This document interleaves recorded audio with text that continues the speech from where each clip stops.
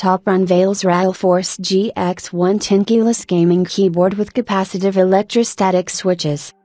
Topre, the Japanese company behind the electrostatic capacitive key switches, released the Realforce GX1 Tenkeyless gaming keyboard under its own Realforce channel brand.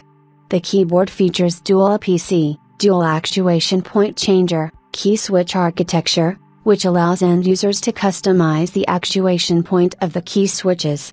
There is no binary 1 or 0 actuation of a key switch, but rather a degree of actuation, like on the key switches of electronic pianos or synth keyboards. The actuation points can be configured between 0.8 mm, 1.5 mm, 2.2 mm, and 3.0 mm.